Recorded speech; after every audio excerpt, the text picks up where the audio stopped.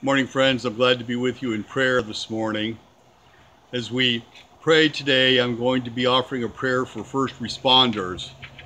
As a result of what's going on in the news, both the trial that we see the details of on a daily basis, as well as the additional senseless shootings that have occurred over the last couple of weeks in our nation, we have again and again seen news footage of first responders responding to the scene of yet another tragedy in our world.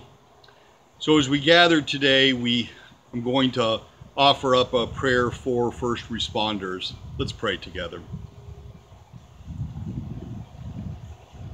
Good and gracious God, we begin the day praying for first responders, the men and women who in normal times we may think of only when we need them, those who run into danger rather than away, to help us and keep us safe, to help others and keep them safe. Men and women who are willing to risk self-harm for our protection. Everyday heroes who find themselves today in a world of even greater risk.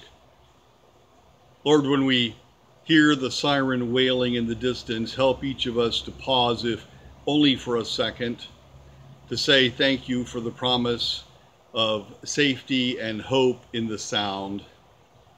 Help us to remember to pray for those to whom the call has been dispatched and those who are responding.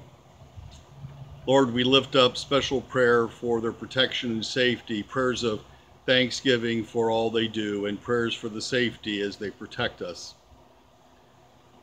Friends, as we pray this day, I invite you to lift up prayers of thanksgiving for the protection of first responders you know by name and those you know only by circumstance, to include those we see acting on the daily news.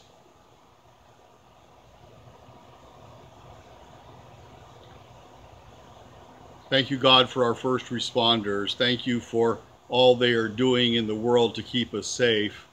We want to be change agents in the world. We want to know that what we can do to make a difference, literally how we can be examples of change in the world. Let us begin by each time we encounter a first responder to do two things. One, to say thank you, and two, to tell them so and mean it. Be safe. Amen.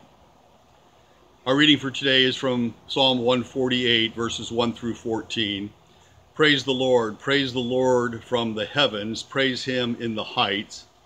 Praise him, all his angels, praise him, all his host.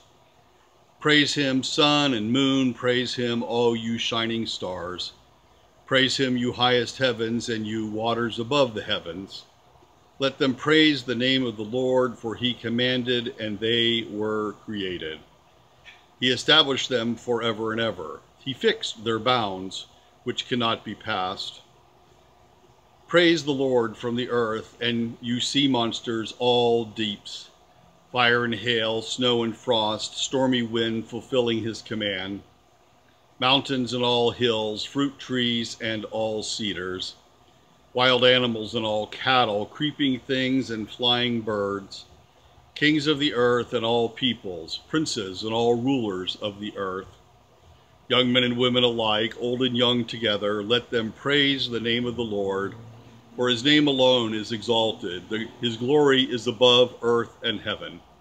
He has raised up a horn for his people. Praise for all his faithful, for the people of Israel who are close to him. Praise the Lord. Amen.